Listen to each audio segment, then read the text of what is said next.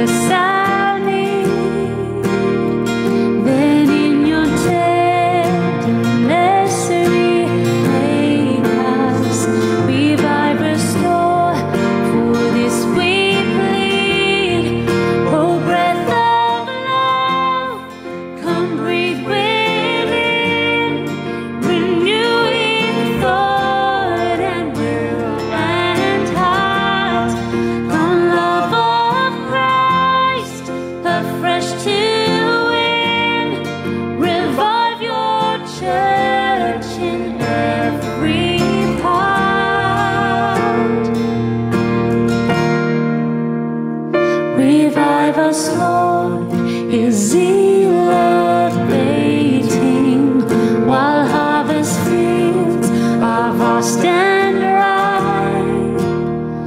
Revive us, Lord, the world is waiting. Equip your church to spread the light. Oh, breath of love, come breathe within.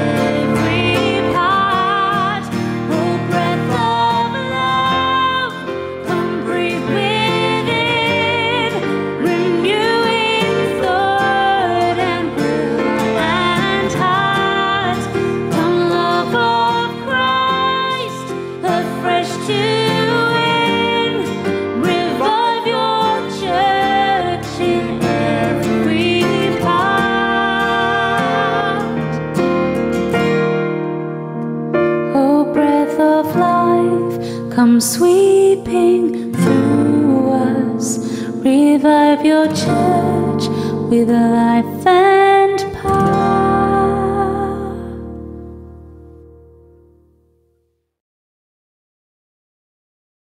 A prayer of confession. Although we are the people of God, Scripture reminds us that we still sin. We need to confess our failures, knowing that the Lord Jesus died for us and intercedes for us with the Father. Let us draw near to God, who freely forgives through his infinite goodness and mercy, and pray to him with sincerity and confidence. Let us pray. Heavenly Father, we praise you for adopting us as your children and making us heirs of eternal life. In your mercy, you have washed us from our sins and made us clean in your sight. Yet we still fail to love you and serve you as we should. Forgive us our sins and renew us by your grace, that we may continue to grow as members of Christ in whom alone is our salvation. Amen. God is slow to anger and full of compassion. He forgives all who humbly repent and turn to his Son, Jesus Christ, in whom there is no condemnation. Amen.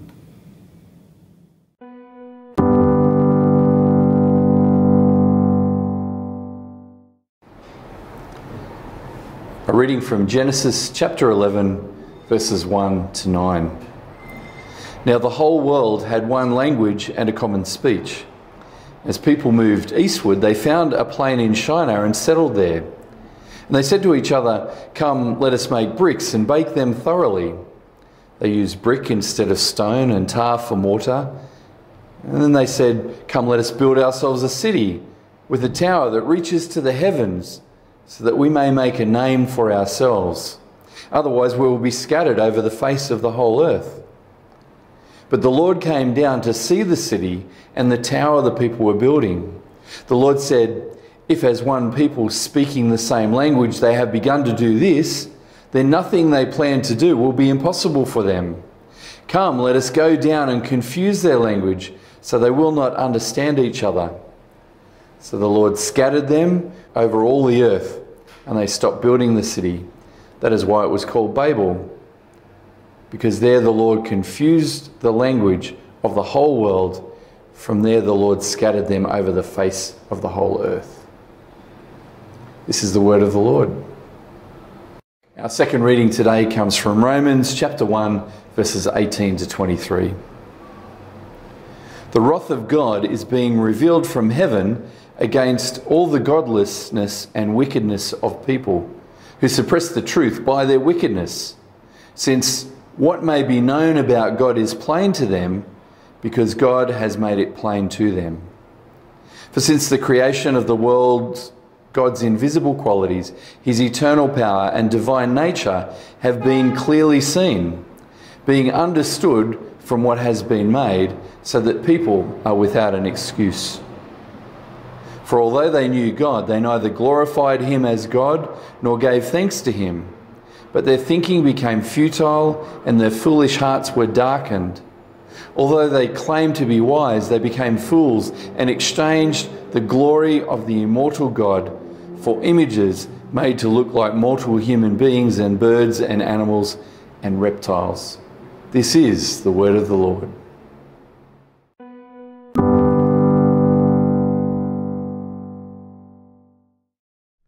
Laura Ingalls Wilder was born in 1867 in the big woods of Wisconsin. Of course, she's best known for her Little House series books, Little House on the Prairie being the most famous. Those books are about the pioneering life that she lived. In several of her books, she describes what it was like to make long journeys, hundreds of miles in distance, across wild and unsettled lands.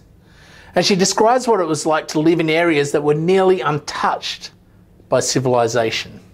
The historical distance between her pioneer life and our modern lives is exactly what made her writing so fascinating for generations of children. But did you know that Laura Ingalls Wilder, the pioneer girl, actually died at the age of 90 in 1957? The same year, that is, that Russia launched a satellite and a dog into space. She died only 4 years before humans orbited the moon and 12 years before Neil Armstrong set foot on it. The year 1957 was the year that marked the dawn of the jet age with the first flight of the Boeing 707, an aircraft that could make in just 1 hour the kind of journey that took Laura and her family months to make.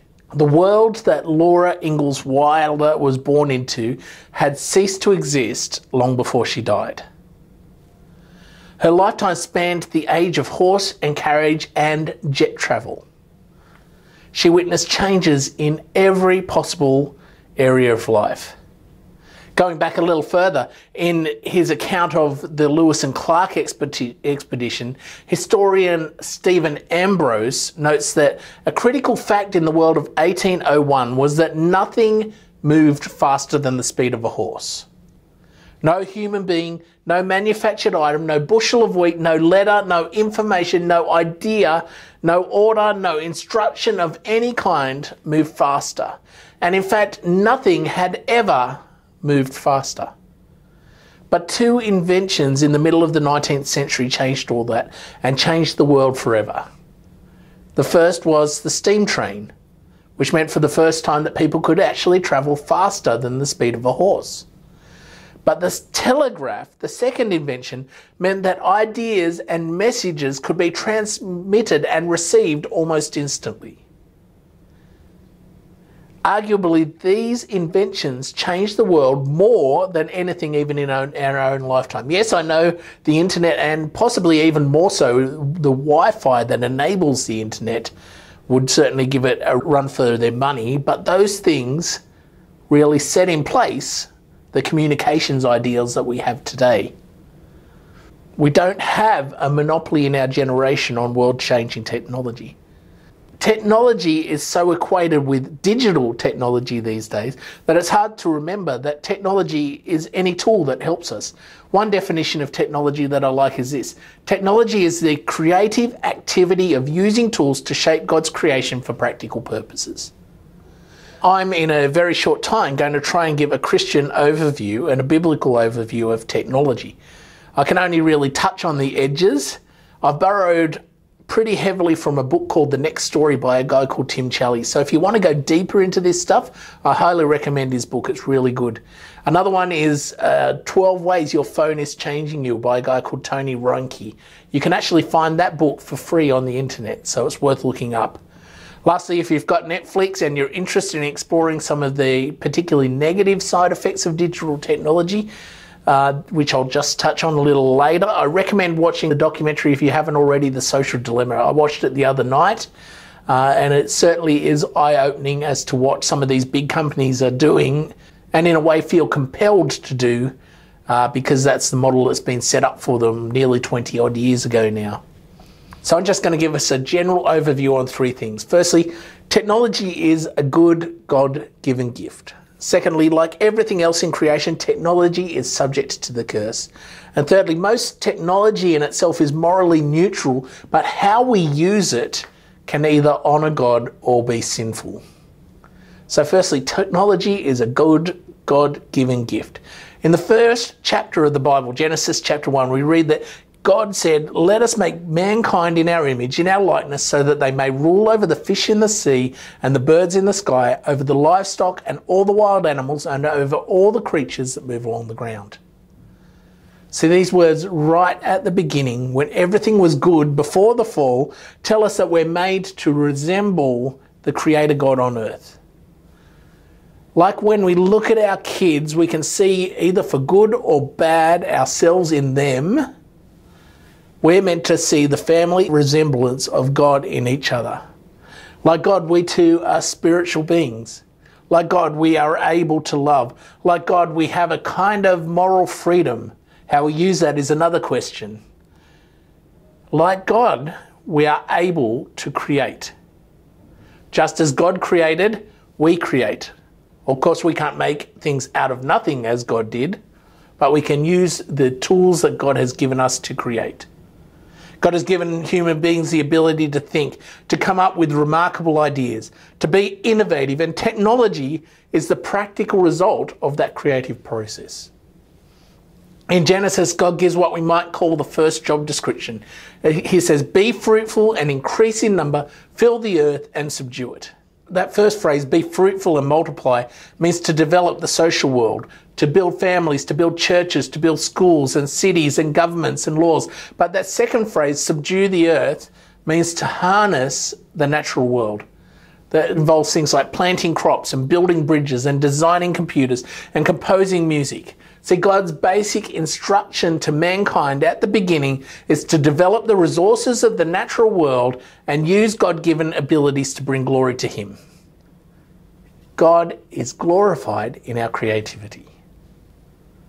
Whether that leads us to a painting that moves hearts to praise, or to design a plough that will allow us to better harvest or plant crops. To do these things, we need to rely on the practical fruit of our creative abilities, which is technology.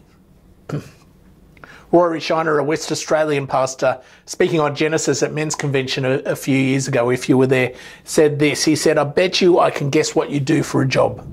And he was right, because what he said, what you do for a job is you bring order out of chaos. And when we do that well, we reflect our Creator God who did the same in the beginning. The first chapter of Genesis describes God bringing order out of chaos and creating the world. But Genesis 3 threw a spanner into the works of this good plan. So even though technology is a good gift, a good God-given gift, like everything else in creation, this is our second point, technology is subject to the curse. Like everything else in creation, technology is subject to the curse. See, the relationship between humans and the technology we create isn't as simple as we'd like to think. We know from the Bible that soon after mankind was formed, they disobeyed God, alienating us from God, bringing us under God's curse. And the earth itself, Genesis 3 tells us, and Romans and other places, is also bearing the burden. Still, the command to create and the desire to create would remain. It would just get a whole lot tougher. The earth was no longer a friendly place for human beings. Rather, the natural world was now hostile and actively opposed to us. See, because of the fall, now we have to fight for survival, and we have to use every gift and every ability that God has given us to do that. In a world like ours, technology becomes even more important. Why? Because it enables us to regain some control over our lives, to fulfill our God-given dreams and desires. See, a sinless world had no need of medicine, but a fallen world requires the development of medical and health technologies for human survival and flourishing. A sinless world had no need of weapons, but a fallen world requires the development of weapons technologies for defense against animals and unfortunately other human beings. A sinless world provided for their basic needs, enabling humans to live in comfort and relative ease. But a fallen world requires the development of technologies that will keep us warm and cool in hostile climates. The technologies of herbicides that prevent crops from being choked by weeds. In a fallen world, technology actually enables human survival. So technology is a good gift, that's our first point, affected by the fall, that's our second point. But thirdly, most technology in itself is neutral, but how we use it can either honour God or be sinful. See, we live with the harsh, undeniable reality that we are sinful people living in a world marked by God's curse. We are reminded by that every day, and possibly more so for most of us in this year than any other time in our life. And in this world, technology then presents us with a spiritual challenge, because it's meant to serve us in fulfilling our created purpose. Because it makes our lives easier and longer and more comfortable, we can be prone to rely on technology to give our lives meaning. We can be prone to trust technology to provide an ultimate answer for the frustration of life in a fallen world. So then, technology is uniquely susceptible to becoming an idol in our life. In other words, it's prone to be elevated to the place of God in our lives. See, the phone you've got in your pocket or in front of you right now isn't an evil device, but it is prone to draw your heart away from God. It is prone to distract you and to enable you to rely on your own abilities instead of God. Most things are actually morally neutral. Even when we consider something like the technology behind nuclear fusion that created nuclear weapons, we need to recognise that the same technology that can level a city and can kill thousands of people can also power that city and provide hospitals and provide quality of life for its inhabitants. The same technology that allows doctors to operate on an unborn child, repairing its body in the womb, can also allow those same doctors to tear that baby from the womb. In other words, it's not the technology itself that is good or evil, it's the human application of that technology. The phone in my pocket makes my life so much easier in so many ways. It was designed to make it easier for me to communicate with the world around me. It has the ability and even the propensity, though, to actually have the opposite effect. In other words, it can draw me away from communicating with those closest to me. And I've got to admit, particularly in 2020, I'm not good at this. I'm not good at this. I used to have solid systems in place to make sure this doesn't happen, to make sure I'm not drawn away from my family and the people I'm spending time with. And one thing I've noticed that the last year has done, we've had to become more reliant on our screens in a lot of ways. So a lot of those safeguards have been let down. I've pretty much left all my systems behind. So now I've got to watch that my phone doesn't own me instead of me owning it. And maybe you're the same. If nothing else, I simply challenge you to watch your usage over the next few weeks and see how much you're actually watching your phone. I plan to set some of those safeguards back in place, whether that's putting my phone in another room, turning it off for a time, or just making sure that all the notifications are switched off, blocking certain apps at certain times of day. Those are all things that we can do to make sure that we are focused on what is actually before us. See, we're prone to believe that new technologies only offer us good things. We find ourselves naturally drawn to the benefits and opportunities of new technology, but we rarely pause to consider the risk. And this is an even bigger danger as things happen more and more quickly, because we're just wrapped up in the whirlwind and we've got to upgrade to this latest thing. We've got to have this newest thing. Advertisers lure us in with a long list of benefits and claims of better lives. But of course, they only tell us half the story. And we fall into this trap time after time because technology tends to wear its benefits on its sleeve, but the drawbacks are buried deep within. The opportunities are obvious and apparent, but the risks are only revealed under close scrutiny and the slow march of time and experience. See, our phones again are a classic example. The first iPhone was released in 2007 and it's been a smash hit ever since. And now, only 13 years later, we're just starting to understand the negative effects that these devices that are everywhere with us. And when I say in my pocket, honestly, they rarely go in our pocket, don't they? They're usually in our hand these days.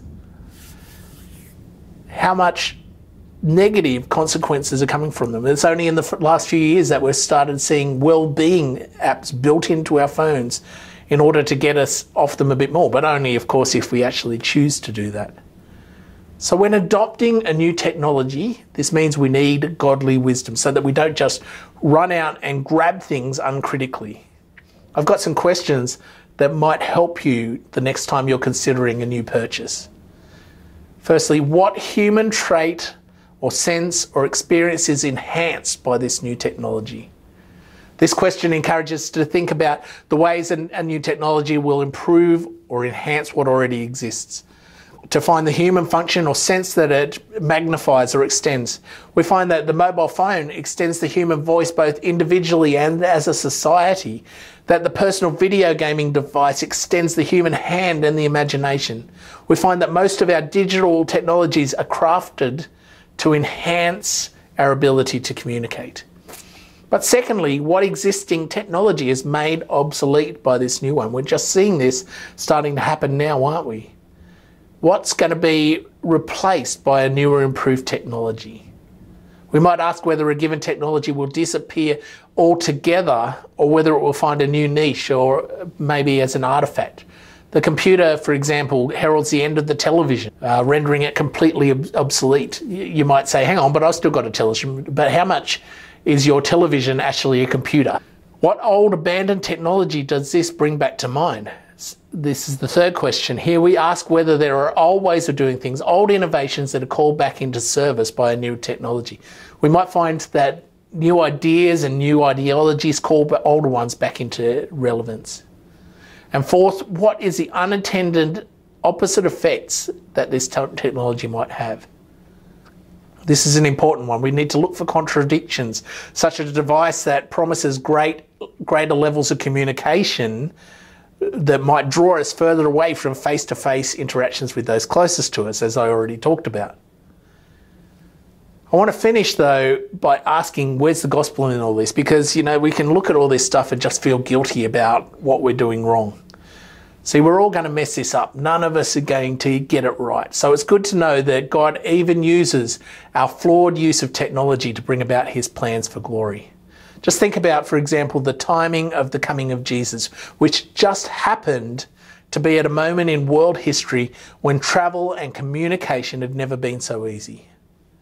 For the 200 years, from 27 BC to 180 AD, the Roman Empire enjoyed a peace and prosperity that was unparalleled in the ancient world. At just this time, Koine Greek, a language which had risen as a dialect in the armies of Alexander the Great, was spoken across the empire, kind of like English is spoken across the world today. And that was to continue for another 3 centuries after the life of Jesus. It was in this context of the Roman peace and the unity of language that the Romans added a third factor, which massively increased the propagation of the gospel in the 1st century. And that is the building of roads. Up until 150 years ago, the Romans were the greatest road builders the world had ever known. And at its height, the system they built spanned more than 400,000 kilometres. It's no wonder that in Galatians chapter 4, verse 4, Paul says, when the fullness of time had come, God sent forth his Son. See, God orchestrated the events so that the Apostle Paul and the other early Christian missionaries were able to disseminate the gospel quickly across a large geographic area. See, the message of the one who fulfilled the creation mandate perfectly, who always used his gifts to reflect God, to represent God in the world, and who did that on our behalf, so that for us who trust in him, God looks at our flawed attempts to represent him, and he sees Jesus' perfection instead of our mess. God saw that in the fullness of time, he brought about the right technologies to see his plan come to fruition. The most amazing tech, the most amazing tool to shape God's creation and his purpose is this, though, that he changes us, that he gives us his own Holy Spirit, so that as completely new creatures, we can say no to ungodliness and live self-controlled, upright and godly lives. So now, as his people, we have a choice. We can use the same technology to love God and love our neighbour. Or we can use that same technology to sin against God and to ignore our neighbour and her needs. We can use technology to help us grow in our relationship with God and help others grow, or we can use technology as a tool for self-gratification. May God enable us to glorify him and love our neighbour through our use of all technology. Amen.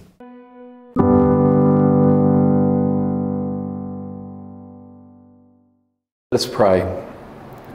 Almighty God, our Heavenly Father, you have taught us to pray and to give thanks for all people. Receive our prayers for the universal church, that it may know the power of your Spirit, and that all your children may agree in the truth of your holy word and live in unity and godly love. We pray for your servant Mark, our bishop, and for all other ministers of your word and sacraments, that by their life and teaching your glory may be revealed and all nations drawn to you. Guide and prosper, we pray, those who strive for the spread of your gospel, and enlighten with your Spirit all places of work, learning and healing. We pray for those who have authority and responsibility among the nations, and that ruling with wisdom and justice they may promote peace and well-being in the world. To this congregation and to all your people in their different callings, give your heavenly grace, that we may hear your holy word with reverent and obedient hearts, and serve you truly all the days of our life. In your compassion, Father, comfort and heal those who are in trouble, sorrow, need or sickness. We praise and thank you for all your saints and for the heroes of the faith in every generation. And we remember before you your servants who have died, praying that we may enter with them into the fullness of your unending joy. Grant this, Holy Father, for Jesus Christ's sake. Amen.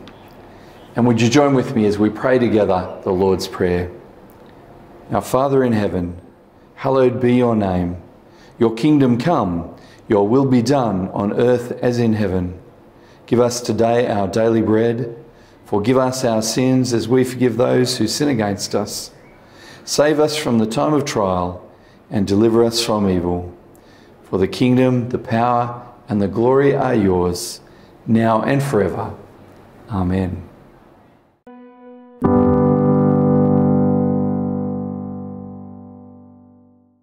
So just a couple of announcements.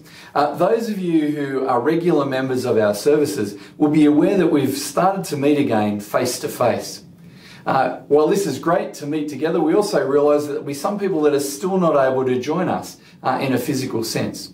We've got a couple of options. One option is to zoom in as the service is happening. A second option is that we're aiming to continue some of the YouTube services, but kind of in a simpler format with a little bit less content.